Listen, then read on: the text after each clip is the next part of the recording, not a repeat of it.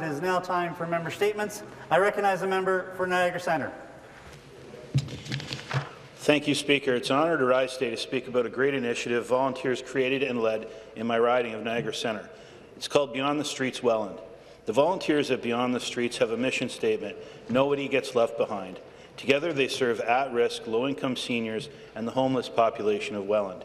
I met Deanna, Cindy and Jade of Beyond the Streets at the pilot of the new breakfast program at Holy Trinity Church, where Beyond the Streets has undertaken the important work of finding those experiencing homelessness in our community and connecting them to the new program.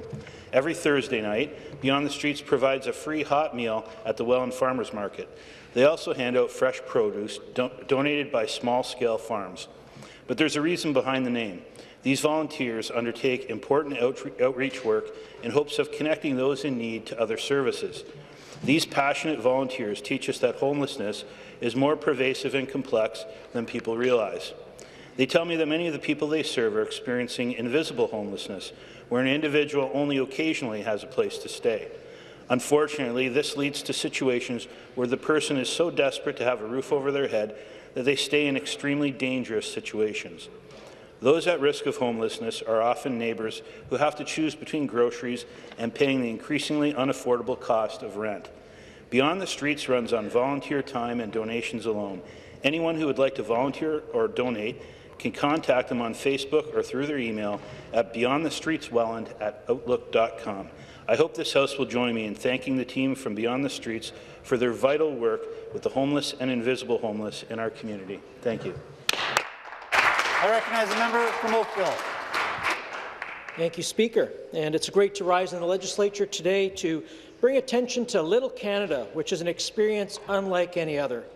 We are truly fortunate to live in the best country in the world, and Little Canada provides the opportunity to connect to see every part of this vast nation. You can visit towns, cities, and special landmarks and journey through the spectacular landscape on a miniature scale. This special attraction offers a chance to gain a deeper understanding and appreciation for our great country. Located at the Yonge Dundas Square in Toronto, I had the honour of touring this attraction, and it is truly impressive. Over 200,000 hours of work have been put into constructing and building this facility to date, and the work continues. So far, over 5,000 trees cover the landscape, and 300 autonomous cars move around Little Canada. In Little Canada, you can see locations such as Little Toronto with the 14-foot CN Tower, Little Niagara with its majestic Horseshoe Falls, and our nation's capital, Little Ottawa, with a replica of Parliament Hill, and much more. The president and founder, Jean-Louis Brennickmeyer, is an Oakville resident. Of course, downtown Oakville is also in the miniature replica. Our charming downtown offers different cuisines, stores, and waterfront parks. Whether you stop for food, or one of our great restaurants such as Seasons, Piano Piano, Pasquale's, or Justino's Wood Oven Pizza, or visit one of the many great storefronts in our downtown, there's something for everyone. I encourage everybody to visit Little Canada to see our whole country in miniature, and also, of course, my home riding in the beautiful downtown Oakville. Thank you very much, Speaker. I recognize the member from Mushkegowuk, James Bay. I'm always honoured to rise in this House to speak on behalf of my constituents, even more so when it's to bring to attention a very important issue happening in my riding. Mr. Speaker, I want to bring our attention to the community of Constance Lake First Nation, who declared a state of emergency last Monday because of a suspected outbreak of lung infection known as blastomycosis. We have been working closely with the community, the public health unit, the local partners, to ensure their needs are met and support they're required in place. The community is working hard to identify the source, but unfortunately they have yet to identify. Our thoughts and prayers go out to the community, friends and families affected by the outbreak, and we will continue to support them as they go through this state of emergency. With that being said, I understand that the government has reached out to the community and are working with them. I am encouraging the government to continue to be there for the community, to maintain the support and make sure the resources are in place as required. We must ensure the community gets through this crisis safely and get the answers they need. Our prayers and thought are with the community. Thank you, Mr. Speaker. Member statements. The member for Markham Thornhill. The pandemic is remind us of the fundamental human values that we should embody as a community. We should respect one another, love one another. More than anything else, we uplift one another. As we continue in our fight against COVID-19, these values and Ontario spirit and resilience are shown through the work of the organization of Markham Thornhill. In my riding, many organizations have stepped up to support their community members during this challenging time. Mr. Speaker, today I am proud to recognize some of these organizations. Fame Star Group, Care First, Centre for Immigrant and Community Services, Markham Federation of Filipino Canadians, Buddhist Association of Canada, Sam Shan Temple, Verdi Cultural Centre, Sanatan Mandir Cultural Centre, Acros U-Hub, the Taiwanese Merchant Association of Toronto, Federation of Chinese Canadian of in Markham, Ahmadiyya Muslim Youth Association, Shabab Lubavitch of Markham, Millikan Gospel Church. Mr. Speaker, now that we are in the new phase of the pandemic, these organizations and many others continue to provide programs and services to help the community.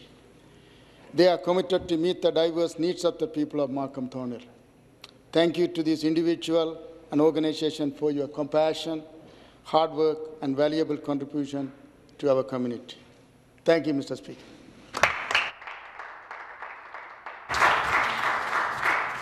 Next, we have the member for Oshawa. Thank you, Speaker. Everyone understands how important paid sick days are to keeping folks healthy. Everyone except this government, that is. The Ontario NDP has shown leadership since the start of the pandemic and have constantly been championing paid sick days in Ontario. We are listening to people who are desperate. This Premier and government have voted consistently against paid sick days and workers, choosing 27 times to stand against workers and their health. Most recently, they voted against Bill 8, the Stay Home If You Are Sick Act, introduced by the MPP for London West and opposition members.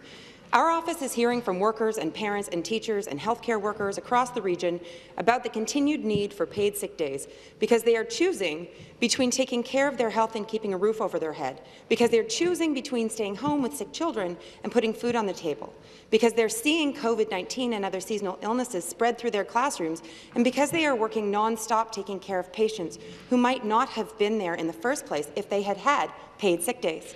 My constituent Lyle Hargrove writes, quote, "Far too many people have died preventable deaths during the pandemic for us to learn nothing. I am asking, as your constituent, that you keep up the fight to legislate 10 days of job-protected, employer-paid, permanent sick days for all workers, regardless of employment status. Protecting the lives of workers shouldn't require a second thought. This government has a duty to protect its citizens." End quote. Speaker, this pandemic is not yet over. Instead of sitting back and waiting for things to get worse again, this government needs to listen to workers, parents, teachers, nurses, and their own science table and implement 10 permanent paid sick days now. Thank you. Next member statement, the member for Orleans.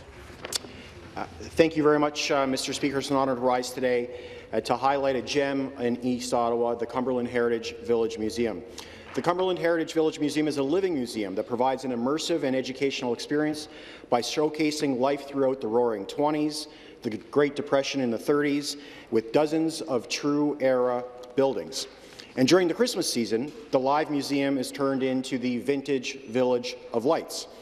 Mr. Speaker, the Vintage Village of Lights always offers a unique experience that encourages you to play in the past and make memories for the future.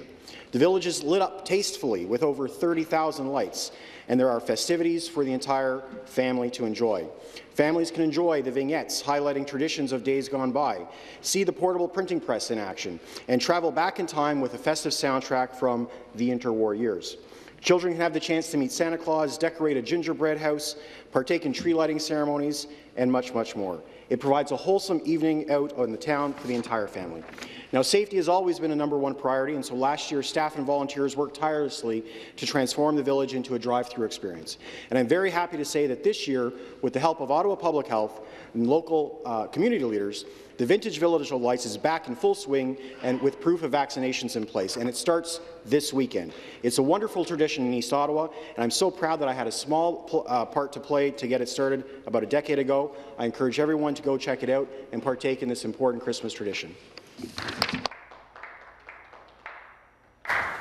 Next member statement, the member for Scarborough-Rouge Park. Thank you, Mr. Speaker. Today I rise to speak about one of the most important people in our communities, the volunteers. December 5th is International Volunteers Day. This day was established to shine a light on the impact of volunteers' effort and promote volunteers' work. In the past 18 months with the pandemic, we have seen so many people step up in our communities to help their next-door neighbors, share letters of gratitude, and so much more. I'm truly humbled to have met so many dedicated volunteers in my riding of Scarborough-Rouge Park, whether through the Spread Kindness campaign where volunteers help to deliver groceries to seniors who need them, or my volunteers who helped out with shoreline cleanup at Port Union Waterfront and Great Lakes Waterfront Trail near Beach Grove, or the volunteers who have helped me from day one, or those who participated in summer and volunteer programs. I'm so proud to have met so many talented and committed young volunteers and young leaders, community leaders in Scarborough-Rouge Park. You all continue to inspire me and motivate me every single day. I want to take this opportunity to thank you for all your efforts. Thank you, Mr. Speaker. Thank you. Member statements. The member for Ottawa Centre. Thank you, Speaker. It wasn't that long ago that we were all wearing orange T-shirts in Canada and remembering the horrors of our colonial past and present. But sadly, the unrelenting push for new fossil fuel development has made us forget that. The Wet'suwet'en people have become a target on their own territory, a pristine area in the north of British Columbia. Speaker, as our friends in British Columbia deal with the real-time impacts of climate change, massive floods, and horrendous fires, somehow millions of dollars can be found to send the RCMP into Wet'suwet'en lands with snipers and police dogs, and to date 30 people have been arrested, including land defenders and journalists. My friend Premier John Horgan has said, quote, "Free, prior and informed consent is what everyone would expect of their neighbour, and it's what we would expect from those who want to do business in BC." I agree, Speaker. But consent is meaningless if no is answered with the barrel of a gun. As the member from Kiiwetinoong has said, the law is very clear. Wet'suwet'en hereditary chiefs are the title holders of their land. They have the right to refuse development on their lands, despite agreements signed by other parties. And the Wet'suwet'en hereditary chiefs and grassroots people are actually giving Canada an opportunity right now. We can right now reinforce our unequivocal support for Indigenous rights and title. We can truly meet the challenge of the climate emergency by declaring an end to any massive expansion of fossil fuel infrastructure. And that is what we are talking about, sadly, with this project in BC. So, Speaker, through you, I call upon my friends in the British Columbian government and the federal government to respect the Wet'suwet'en people and do better. Thank you. Member statements. The member for Parry Sound Muskoka. Thank you, Mr. Speaker. I rise today to remind everyone that local is the new black. I have to admit that when my staff first suggested that slogan, I asked them what they were talking about. Of course, it means that local is the new fashion, the new trend. As we do our Christmas shopping, I hope this is a trend we will all follow, whether buying gifts, food, or a treat for ourselves. I encourage residents of Parry Sound Muskoka to support the many businesses that make and sell local products. I can't list them all, but one example is Middle River Farms in McKellar, where Katie and Cameron Ward carry not only their own locally grown products, but they also carry other local food products and gifts. I also want to recognize our local Chamber of Commerce and BIAs that are promoting local shopping. For example, last weekend, the downtown Huntsville BIA hosted Santa and other special guests at its inaugural Muskoka Market Huntsville Holiday Edition. This event brought families back to the Main Street businesses after a long summer of construction.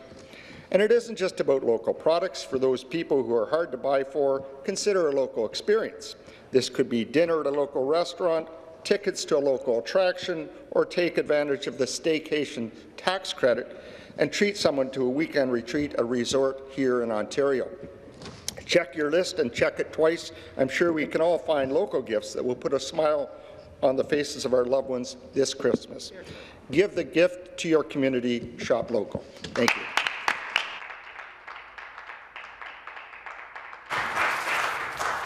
That concludes our member statements for this morning.